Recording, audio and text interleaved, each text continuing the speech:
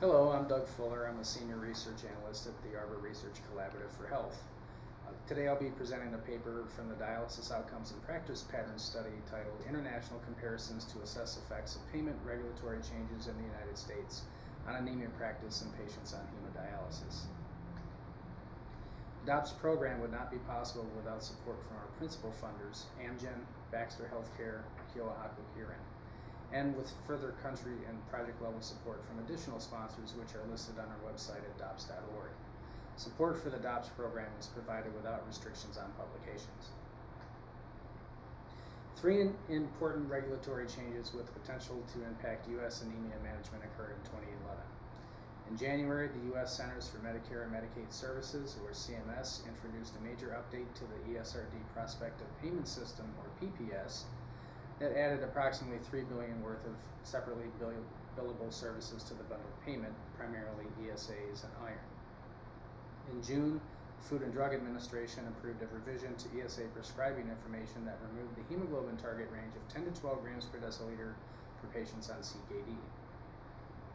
In July, the CMS proposed a modification of the Quality Incentive Payment Program that was later approved in November 2011 that removed the payment penalty for hemoglobin less than 10 grams per deciliter, but retained the penalty for hemoglobin above 12. Now, many stakeholders anticipated that these financial incentives and regulatory updates would favor lower ESA dosing, greater use of the less expensive IV iron, and increase the likelihood that hemoglobin levels would decline. Because no significant anemia-related policy changes were implemented in other participating DOPS countries during the same time period, we compared recent trends in anemia practices and outcomes between the U.S., Europe, and Japan. We also evaluated whether and to what extent international differences in ESA dose over time were explained by differences in patient characteristics known to influence ESA dose, as well as other aspects of anemia management. The DOPS is an international multi-stage prospective cohort study of patients on in-center hemodialysis and practices ongoing since 1996. The present study uses data from the DOPS Practice Monitor, which is designed on the basis of DOPS Phase 4 and Phase 5 from 2009 to 2015. Details of the study design and analytic methods are published, and DOPS Practice Monitor results have been consistent with published national data. The study extends the DPM framework to other DOPS countries with the complete follow-up during the analysis period. These include Germany, Italy, Spain, the United Kingdom, and Japan between August 2010 and April 2013. We also provide additional historical cross-sections from DOPS 2 and DOPS 3. Please refer to the paper for additional details on the statistical methods presented in the paper. Table 1 presents a selection of patient characteristics in the sample at 3 time points: August 2010, December 2011, and April 2013. Largely, the samples were consistent over time between Europe, Japan, U.S. Black patients, and U.S. non-Black patients. However, we noted a slight increase in pre-dialysis body weight in Japan, as well as a decline in catheter use in the U.S. sample, largely due to the transition between DOPS 4 and DOPS 5. Turning to long-term ESA dose and hemoglobin trends, on this graph, the U.S. is represented in the green line, Europe in the blue line, and Japan in the red line. In the U.S., mean prescribed ESA dose among treated patients rose steadily from 2002 to 2005, plateaued between 2006 and 2010, and then sharply declined from 2010 to 2013.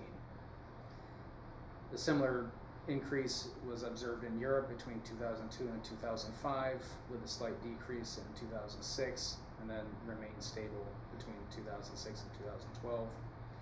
And in Japan, ESA dose fluctuated slightly but remained relatively stable between 2002 and 2013. Focusing on August 2010 to April 2013, using monthly cross-sections, we note again in the green line is the U.S. Black patients, the brown line is the U.S. non-Black patients, the blue line is the European patients, and red line is the Japanese patients. We observe between August 2010 and approximately December 2011 a very broad decline in ESA doses, followed by relative stability in the U.S. sample, as well as small decreases in Europe and a slight increase in Japan. Adjusted for seasonality, the declines in ESA doses were 40.4% and 38% among Black and non-Black patients in the U.S. respectively, a decline of 6.4% in Europe, and an increase in Japan of 19.4%. We found similar results in analyses restricting to IV potent doses only, analyses expressing the ESA dose per unit hemoglobin or per kilogram pre-dialysis body weight, and in analyses using alternate conversion ratios for ESA dose. Adjusted differences in prescribed ESA dose scaled by body weight compared with U.S. non-Black patients increased in U.S. Black patients from 2% to 17%, declined in Europe from negative 41% to negative 11%, and declined in Japan from negative 60% to negative 18%. Differences were slightly larger in unscaled analyses and analyses expressing dose per unit hemoglobin. Long-term hemoglobin levels in the U.S. As well as Europe reached their peaks in 2005 and 2006 respectively. And although mean hemoglobin levels in the U.S. were substantially higher than those in Europe from 2002 to 2006, levels declined in both regions and reached parity in 2010 and 2011. Hemoglobin levels in Japan, by contrast, increased steadily from 2002 to 2010, and by 2013 they nearly reached the mean hemoglobin level in the U.S. Hemoglobin trends between August 2010 and April 2013.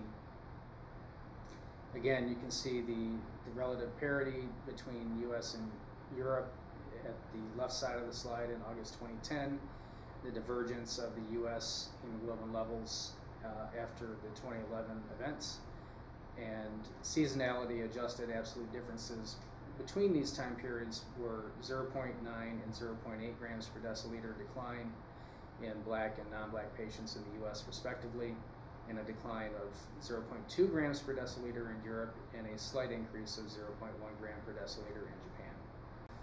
Unadjusted mean hemoglobin differences, again compared with U.S. non-Black patients, decreased from 0.1 grams per deciliter to almost 0 grams per deciliter in U.S. Black patients, increased from a negative 0.1 gram per deciliter to 0.5 gram per deciliter in Europe, and decreased in Japan from negative 1 gram per deciliter to negative 0.05 gram per deciliter. Iron prescription in Europe largely remained unchanged. There is a slight increase in iron prescription in the U.S., 7.4% and 10.7% respectively for Black and non-Black patients. And in Japan, there was also an increase of 7.9%. Median monthly IV iron doses among treated patients in the U.S. remained stable during the period, approximately 50 milligrams per week, and oral iron use remained less than 5% in all regions. Turning to our facility survey data, hemoglobin upper targets above 12 grams per deciliter decreased in the U.S. from 94% to 16%, as well as in Europe, decreasing from 92% to 87%. Meanwhile, in Japan, the targets increased from 66% to 82%. And by and large, in the U.S., this increase is consistent with the timing of the changes in 2011. Hemoglobin lower targets below 10 grams per deciliter is in figure 3b.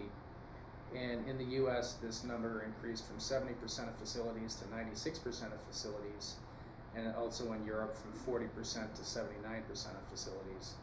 Japan, the lower hemoglobin targets remained mostly stable between 91 and 94% per year. Observed ESA and hemoglobin trends in the U.S. from 2010 to 2013 exceeded prior trends from 2002 to 2010, or trends in other DOPS countries over the same time period. In contrast, we observed rising ESA dose, IV iron prescription, and hemoglobin levels in Japan, and mostly flat trends in 4 European countries. The most rapid declines occurred soon after the ESA label revision in June of 2011, rather than after the prospective payment system implementation in January of 2011. We infer from this that the U.S. dialysis community did not primarily change anemia practice for cost reasons alone, but within the context of supportive clinical guidance. Similar changes to reimbursement and payment-linked quality initiatives in other countries, for example Germany and Japan, seem to have had a more modest effect on anemia management than in the U.S. DOPS practice monitor data also suggests many U.S. dialysis facilities may now be voluntarily limiting prescribed ESA doses at much lower maximum levels, approximately 30,000 units per week. ESA doses at or approaching even this lower maximum dose remain very uncommon and are essentially absent in Japan. Terren et al. Reported comparable relative reductions in mean ESA doses adjusted for hemoglobin among Black and non-Black patients in the United States after the 2011 policy changes, indicating that ESA doses to support a hemoglobin level could be reduced in both groups. Our study extends this result, showing that an adjustment for an array of common patient case mix factors did not explain much of the observed differences in prescribed dose among the DOPS regions at several time points. Together, we feel these data support the speculation by McFarlane et al. That between country differences in anemia management have been related primarily to clinical guidelines and reimbursement policies rather than specific physiologic requirements. Interregional differences in treatment targets for hemoglobin level have also been shrinking. In addition to clinical guidelines, reimbursement policies may account for differences between U.S. and European hemoglobin levels in the most recent years. ESA dosing guidance in the U.S. before 2011 recommended treating patients with CKD to a hemoglobin between 10 and 12 grams per deciliter and may have led to administration of higher doses than necessary for many ESA-resistant patients. Although the proportion of patients on dialysis undergoing kidney transplant each year is low, careful monitoring of transfusion rates remains an important priority, particularly among transplant candidates. The strengths of our study are that the DOPS includes a wide range of data collected in standardized fashion internationally since 2002, enabling the regional comparisons presented in the paper. Much of our contemporary data collection is performed directly by electronic health record download or by web-based data entry tools. As well, the declines in hemoglobin and ESA doses in the U.S. after the PPS implementation were first described using DOPS data and have since been confirmed with national registry data sources. The limitations of the study are that the DPM only goes backward to August of 2010, which limits our ability to account for prior trends before implementation of the PPS. Our trend models had to account for the transition between DOPS 4 and DOPS 5, and this may result in a slight underestimation of the actual trends. ESA doses were converted to IV epoetin alpha equivalents, and these were done using a global conversion factor, which may not take into account specific regulations or payment factors that would influence that conversion. And other unmeasured dialysis practices not captured by the DOPS or in the DOPS practice monitor may partially explain any residual differences in ESA dose or hemoglobin between study regions. So in conclusion, we reported dramatic trends in U.S. anemia management practices and laboratory outcomes between August of 2010 and April of 2013, subsequent to updates to U.S. regulatory guidance and reimbursement policies in 2011. Changes in anemia management practices and intermediate outcomes in other countries were minimal during this time. U.S. ESA dosing reductions likely reflect efforts to limit high ESA doses and accept lower hemoglobin levels in response to changes in reimbursement policy and regulatory guidance. And despite adjusted ESA dosing levels that have recently converged, hemoglobin levels in the U.S. are now lower than in Europe for the first time in more than a decade. Residual differences may reflect higher prevalence or severity of ESA resistance in U.S. patients. Thank you for watching.